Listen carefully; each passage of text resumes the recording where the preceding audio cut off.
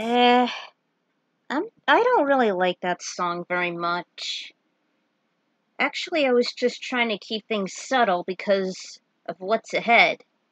Hey guys, this is the Ekron Writer here. Welcome you to another OBS project.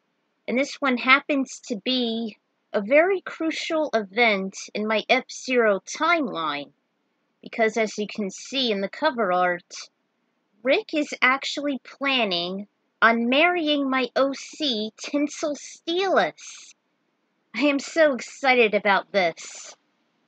So, this was a very hard chapter, very hard story to make, as well as a soundtrack. A very hard soundtrack to make because there weren't a lot of options.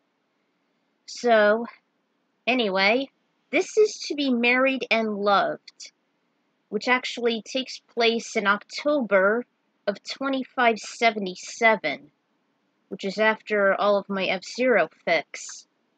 So this happens to be the latest one in my F-Zero Fanfic series. So let's get this thing going.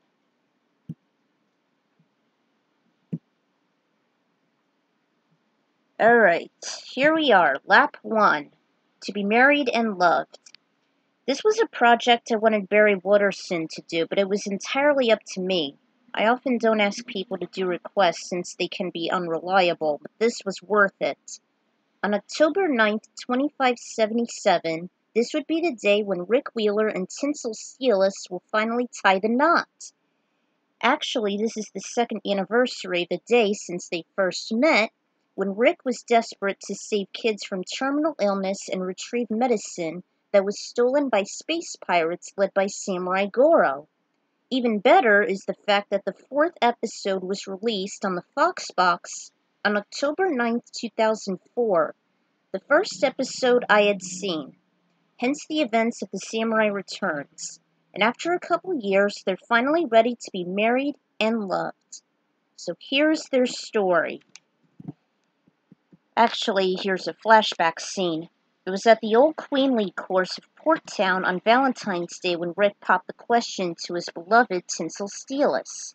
He knew twilight was the perfect time to do so, as she's usually found stargazing and taking in its blissful scenery there. He finally knelt down to her and whispered his words of appreciation. She was completely stunned. "You've always been there for me, as I've been for you. I'm grateful I was able to meet a kindred friend. Ever since I was lamenting over Haruka, you were always supportive, and you've saved my life numerous times. When Zoda and Deathborn were defeated, when Miss Killer was gone, Haruka was finally able to find peace. It's what she'd always wanted over the past 150 years, and she and I would never have found it if it wasn't for you. And so I decided to pass on a part of her love to you." Rick took out the ring and held it up. "I am now glad our lives will finally be completed, and all I have is you to thank for." Her eyes blurred from his heartfelt gesture and words. "Tinsel Steelus, will you marry me?" She gazed onto the ring for a few more minutes. She could have sworn her body was trembling deep inside. She slowly lowered herself until she was the same height as him. Her voice quivered as she spoke with a huge grin. "Yes, Rick, I will marry you." Even his smile grew wider while he slid the sacred century-and-a-half jewel onto her finger. The touch was warm, and the ring itself was a perfect fit for her delicate digit. He gave her the case for safekeeping. Tinsel leaned in, and they kissed passionately. Through her sudden tears, both she and Rick wouldn't want anything more. They finally had the opportunity to officially become a couple. That was only last year, and since that fateful, life-changing night, Rick and Tinsel had decided that their wedding should be on October 9th, 2577, 2 years since the day they first met when he went to planet Kryton and began his search for Samurai Goro. Ever since, ideas developed in Tinsel's mind in rapid succession.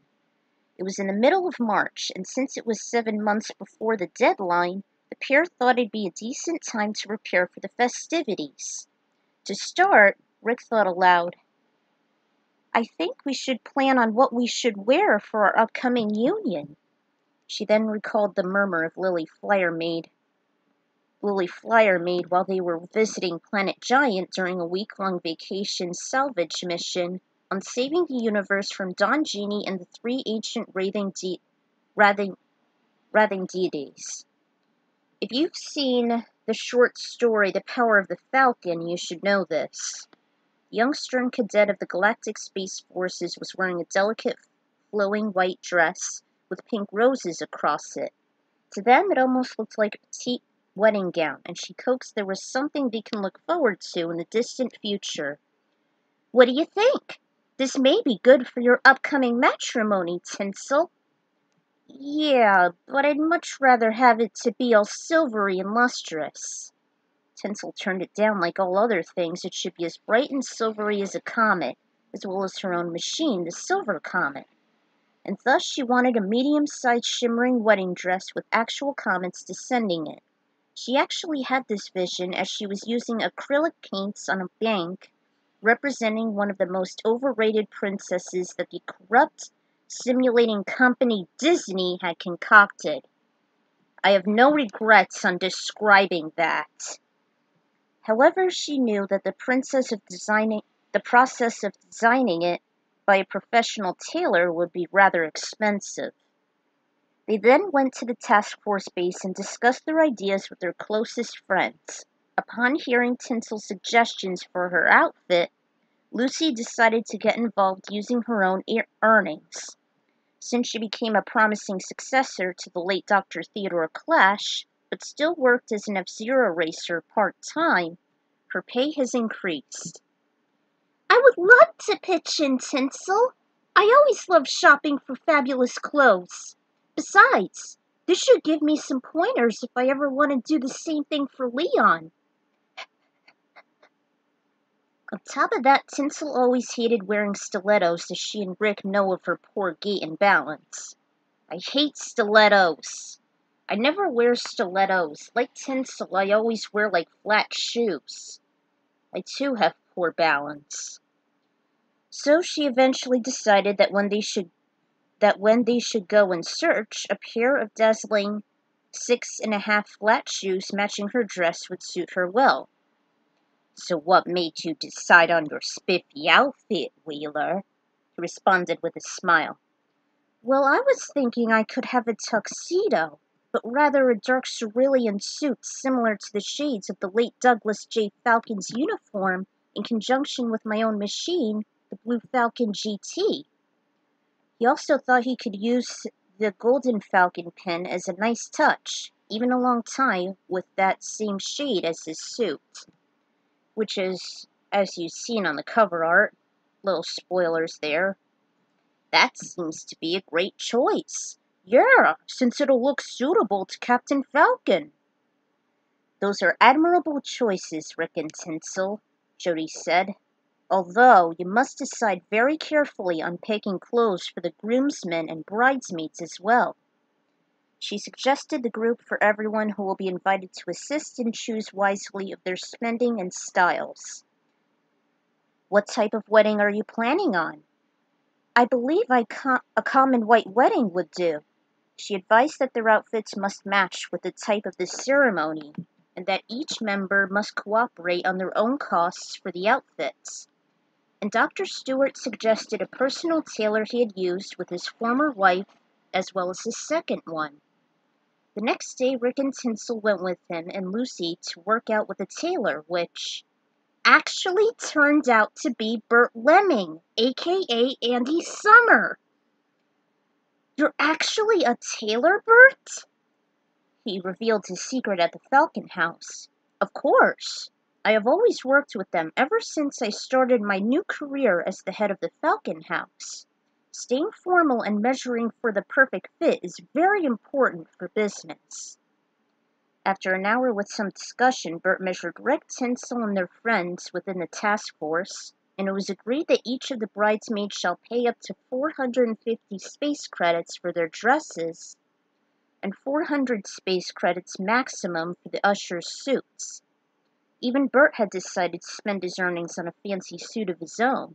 However, there was another challenge.